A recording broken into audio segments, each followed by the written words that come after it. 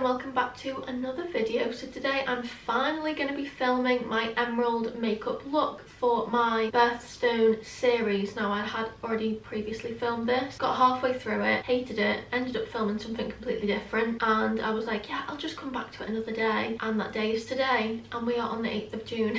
So I'm really sorry that it's not actually in May, but hopefully you guys will enjoy it anyway. So I am going to try and keep on top of them now. I've not really been able to film. This is the first time I'm filming like a makeup sit down video in about a month. So I'm sorry if it's going to be a little bit sketchy. Just bear with me, but anyway, we're going to jump straight on in with the video. For any of you guys that aren't familiar with my Birthstone series, for the first portion of the video, I basically go through the meaning of the birthstone. So we're doing May, even though it is June, just because I missed it last month, as I previously said. May's birthstone is emerald. Throughout the history, emerald stone has been symbolised with true love and abundant wealth. It has a striking green colour that relates emeralds to the beauty of nature, hope, renewal and growth. I love emerald stones. I think they are so beautiful. It's one of my favourite coloured gemstones, that with ruby, which is my birthstone, which is July, which we'll do next month. But I just think emeralds are so beautiful, such stunning colours, they're so striking. So the spiritual meaning of emerald is different in many different cultures. So for example, in antiquity, emerald had a symbol of spiritual awareness, protection, love and wisdom. Ancient Romans and Greeks believed it to be the representative of the goddess Venus, and henceforth they perceived the gemstone as a conveyor of hope and love. Then the Incas and Egyptians placed their belief in emerald as a source of eternal life, so they considered it to be a gift from the god of wisdom,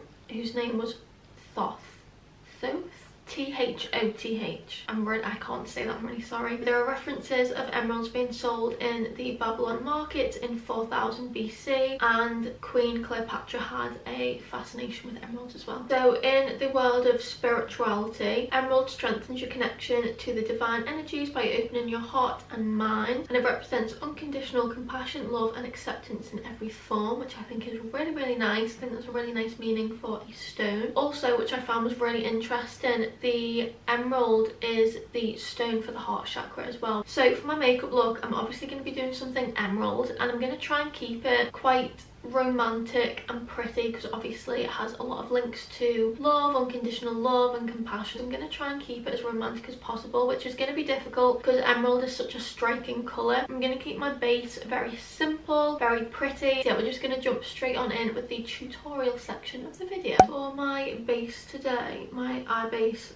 shock horror, I'm using P. Louise base, and I am just gonna pop this all over my eyelid. I'm gonna start with my eyes today just because I feel like this could get quite messy. I'm hoping to use some pigments, some glitters and whatnot, so I feel like this makeup look might get messy pretty quickly. Popping the product down all over the lid. I'm not being super tidy with it because I'm going to go back over with my sponge in a minute and just blend it all out. So just going to pat that out using a sponge, and then just make sure that everything is nice and seamless and there's no really harsh lines. You want to make sure everything is nice and fluid. So I'm going to go in with the Model Zone Supernatural palette. I'm going to take the shade Mystic, and I'm just going to run this the whole way through my crease. Small circular motions, and this is just going to act as our transition shade. It's a really gorgeous shade. Don't worry too much about your blending because we can come back and fix that in a second. I just want to get the shade down. I'm just going to take a clean blending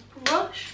This one is just the Morphe M573 brush, and then really small circular motions, buffing out those edges of that shadow. So just the same on the other side as well, really soft small circular motions to blend out that shade. I'm going to go in now to the Jaclyn Hill Dark Magic palette, which is a stunning palette by the way. I'm going to take the shade Shush, which is like a really nice cool toned brown shade, and I'm just going to pop this in the crease just underneath that first shade that we've just popped down. Again, really small circular motions. So this is just gonna create a little bit more definition, and it's gonna make it a lot easier to blend and get the emerald shade into the eye. And then using the first brush, softly just blend those two together. Make sure that those two colours blended really nicely. There's no harsh lines. On the outer corner, I'm going to go in with the Morphe 12p palette, and I'm going to take the emerald green shade, which is just this one right here, and we're just going to apply this to our outer corner. So to apply this, I'm going to use this Luxe Define crease brush from Zoeva. It's a really tiny crease brush.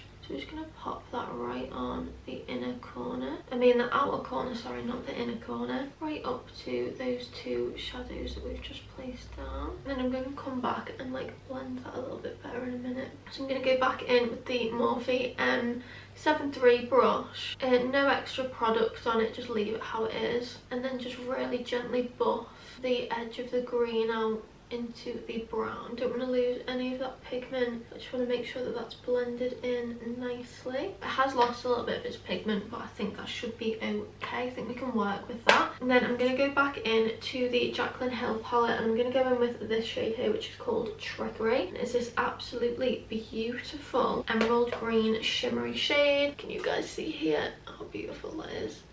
Look how nice that is. So I'm just going to pop this all over my lid.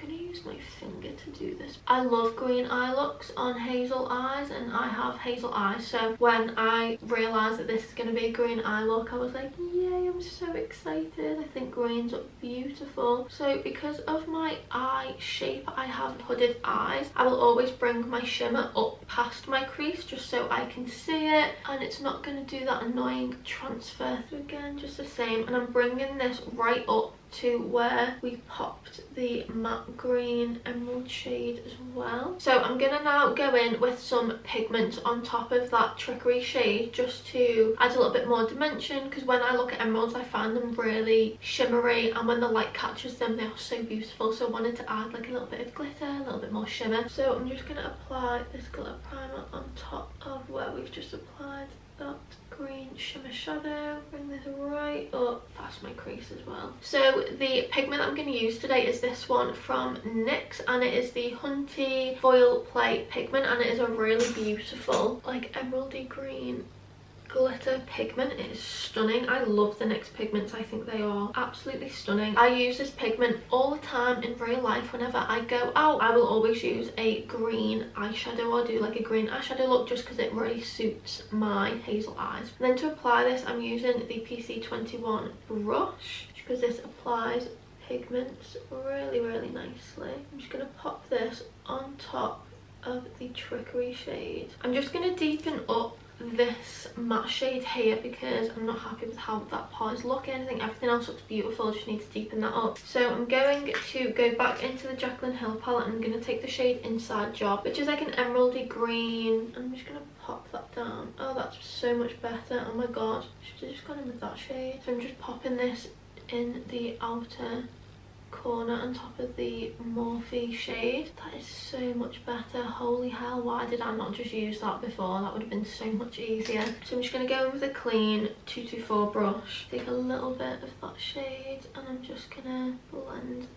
those edges out and make sure it's blending nicely with the pigment as well. There's not like a harsh line. It's kind of leaving a little bit of a line, but I think that's where the Morphe one was. Like it's patched. So I'm just gonna really gently pat some eyeshadow on top of that, and I'm not gonna try and move it around too much because it's just gonna make it look even more patchy. I'm gonna pop some eyeliner on. I'm gonna use the Eye Studio Lasting Drama Gel Eyeliner from Maybelline. Is this? Yes, Maybelline. It says it right on the front right there. And then I'm just going to apply this using a winged liner brush from Zoeva.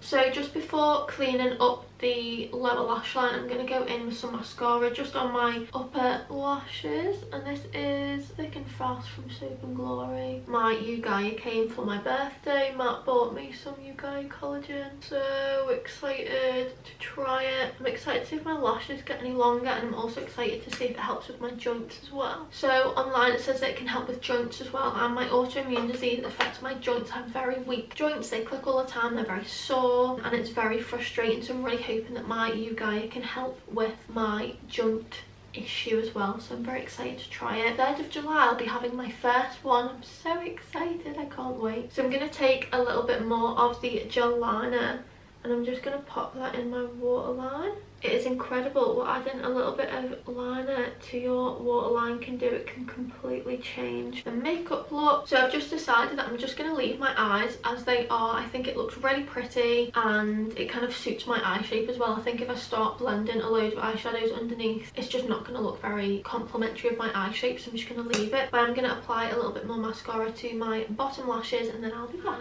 To prime, I'm just going to take the Nip and Fab primer. This is my favourite primer at the moment. I just can't get enough of it. It is so nice and hydrating. I'm not going to talk too much about this primer just because I speak about it all the time, but yeah, it's a really good primer if you guys have dry skin. So for foundation, I'm going to be using L'Oreal True Match because I've not used it in ages and I just kind of felt like mixing it up. I don't really know which one is going to look better. I think 1RC, because I'm very pale at the moment. I think that should be perfect.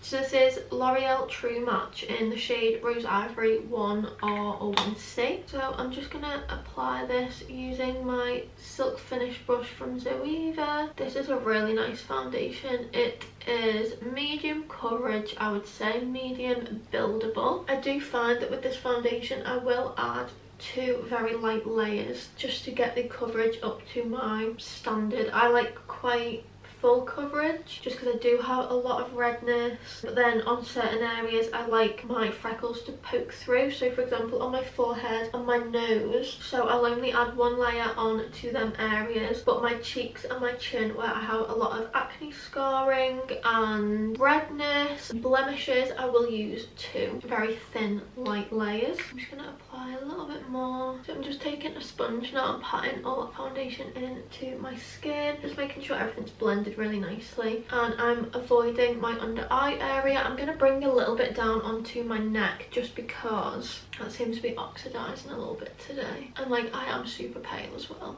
So for concealer, I'm going to go in with my Revolution Concealer and Hydrate Concealer in the shade C2. So I'm just taking a concealer brush to pat out that concealer. So I've added a little bit to the high points of my face as well, just to brighten them and to help highlight them as well. As I said, I'm going to keep my base very simple today. I'm going to go over all of this with my sponge as well, just to make sure that everything's blended in really nicely. So taking my sponge, I am just going to make sure that that is all blended in really nicely. I don't want any lines in between my foundation and my concealer. I want everything to blend seamlessly, look fluid. Right, so I've just blended out a little bit of my blend from my eyeshadow, so I'm just going to take the fluffy brush, just make sure that is like blended nicely. So I'm just going to really quickly set my under eyes using my Maybelline Fit Me Matte and Poreless powder in the shade 102. So I'm just setting my under eyes because, as I said, I do have a couple of little creases under there, so I like to make sure that they are set in place just so that they don't get any worse. This is probably the wrong brush because this brush is huge, but it's just the first one that I picked up, and I'm kind of just, you know, going for it now because I picked it up. I feel like I wasn't getting close enough then. Take this one. This is like a little pointed foundation brush and I should be able to get right up there. Here we go. Then I'm just going to really softly powder the rest of my face as well, because I'm not going to be using any more cream products. I think I'm just going to keep this makeup on all day. I'm going for my B12 injection today, so I feel like the poor nurse is going to be like, well, look at you getting all dressed up to go for an injection. I'm going to just do a really quick bronzer contour situation, so I'm just going to go in with my Smashbox Trio. So my one does look different to the one online just because mine was limited edition, so you will only get the contour, bronzer and highlight, whereas I got 2 blushes with mine. I'm going to bronze up. I'm going to start with the bronzing shade from the palette, and this is a angled face brush. So I haven't put too much bronzer on just because I want to keep my base very soft and I want it to all be about the eye makeup. I'm just going to contour a little bit using the contour shade in the same Smashbox palette, and I'm using a Real Techniques contour brush. I'm just going to add a teeny tiny little dusting of contour, not too much, and I'm just going to apply this to my cheekbone. I'm not going to pop this like anywhere else like I usually would. But as I said, I just want to keep this like mainly about the eyes. So this is very hectic. I'm trying to film this really quickly before everyone wakes up. I'm going to add a little bit of blush, and I've gone for this one here from Natural Collection. I know people are going to laugh. Natural Collection is such a cheap brand. Their blushes are incredible. Don't come at me, honey.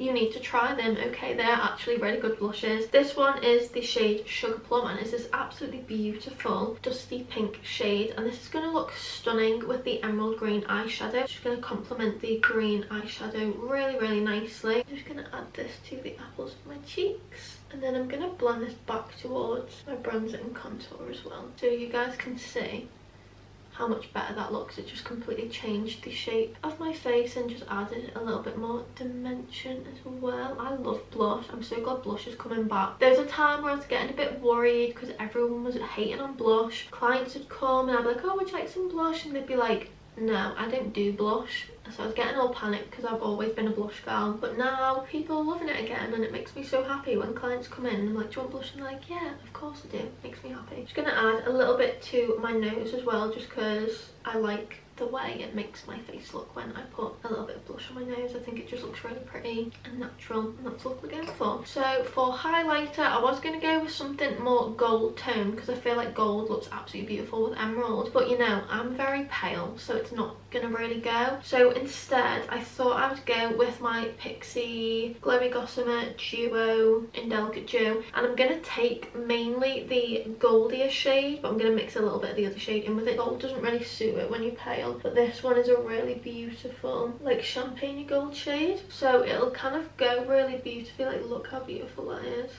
It'll go really nicely, but it's not gonna look like I've got a cast on my face, because that's usually what happens. Like, it leaves a bit of like a dark cast on your skin if you're super pale. I'm just gonna apply this everywhere that I usually do. So I've got some on my cheekbones, on the very tip of my nose, the bridge of my nose here, and a little bit above my brow. So I'm just gonna mix them two up again and just add a little bit to my inner corner too. So I'm going to go in with lips, and then I'm just going to finish off the rest of my eye makeup afterwards. But for lips, I thought I would keep it in the shade of the blush, so like a really pretty blush pink. I just feel like it's going to go nicely with the makeup look, and it's just going to kind of bring a softer, more like romantic element to the makeup look rather than a really harsh nude or something else. I just feel like it's going to tie in really nicely with the blush, and it's going to contrast with the emerald green as well. So I'm going to go in first of all with Criminal from Urban Decay, and it's this absolutely stunning pink shade, and it is a matte. This is from my own personal collection, by the way, just in case anyone was wondering. And it's nice because they are comfort matte, so they're not like super drying. They do have a little bit of moisture in them, but they're not going to move throughout the day, and they do sit really nicely on your lips as well, but they're not going to leave you looking dry and feeling uncomfortable as well. And then on top, I'm going to use this Soap & Glory Sexy Mother Pocket in the shade Candy Queen, and this again is just a really nice baby pink with a little bit of shimmer in, so I'm just going to pop this on top. I love how this lip colour looks with this eye makeup. I think it looks so beautiful. I like how the lipstick matches with the blush as well. I feel like that has just kind of tied everything in together, and also it's just left my base makeup, and obviously my lips included, looking really nice and fresh and pretty and romantic. And then we have all of the emphasis on the eyes as well. I feel like that ties in with the whole meaning of the emerald. So I'm just going to really quickly finish my eyes off. So I'm using the 24-hour brow setter on my brows first. I'm just going to brush them up into place. I did like trim my brows and stuff the other day, so they're not as unruly. So brows are now done. I literally only use clear brows. Like, I was graced with very dark thick eyebrows, so I don't need to use anything else. I'm just gonna finish off the makeup look with some lashes, and I'll be right back to show you guys the finished look. And here we have the finished makeup look. I went for some foaming natural length lashes. They're not too full. I just feel like they look really nice with the makeup look. They're not too much, they're not too extra, and they really complement my eye shape as well. I am so happy with how this makeup look has turned out. I feel like I've hopefully encapsulated what I took from the meaning behind a emerald birthstone. I'm just really happy. I feel like the emerald green eye is so striking, so like the colour of the stone, super striking, super beautiful to to look at, so I really like the eye look. Then obviously the meaning behind emerald is love and compassion and very soft. So for me those things are very soft and very caring and just that sort of thing. So I've kept the base makeup very soft and complimentary and pretty, and then had all the emphasis on the emerald green eyes. Yeah, I'm really happy with this makeup look. Hopefully you guys enjoyed this tutorial. If you did, make sure you give it a big thumbs up and subscribe if you haven't already. I also just want to say a massive thank you to everyone for all of the love and support on my latest video, which was the bloopers video, so bloopers and outtakes too. Everyone seems to have enjoyed it. I've had some really lovely messages. I will leave that video link down below if you would like to go and check that out. I have 2 of them now. Thank you all so much for all of your love, support, likes, comments, views, subscribes. I really do appreciate all of the love and support from you guys, and it makes me happy. Doing YouTube and filming YouTube videos is like therapy. Like, it makes me feel so happy, and I can be in the worst of moods. I'll film a video or edit or do something to do with YouTube and I just feel so much better. So thank you all so much. I feel like I have 53 friends. Thank you all so much for all of your love and support. I love you all so much. But yeah, I'm gonna go now. So again, make sure you like this video, subscribe if you haven't already, and I will see you all in my next video. Bye everyone.